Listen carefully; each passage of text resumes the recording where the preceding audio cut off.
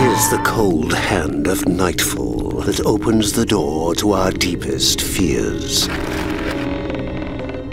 For most, it is only a creeping dread scratching at the corner of our mind.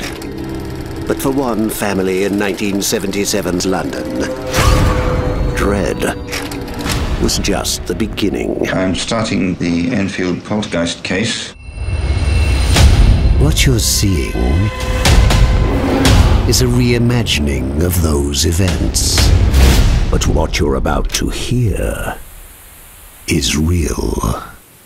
What do you want? Tell us what you want. I can't comment you. That's an 11-year-old girl. Experience the original recordings. It was like someone's knocking to come in.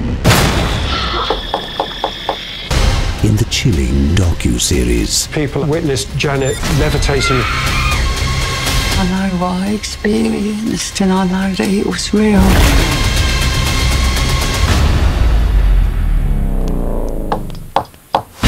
The Enfield Poltergeist.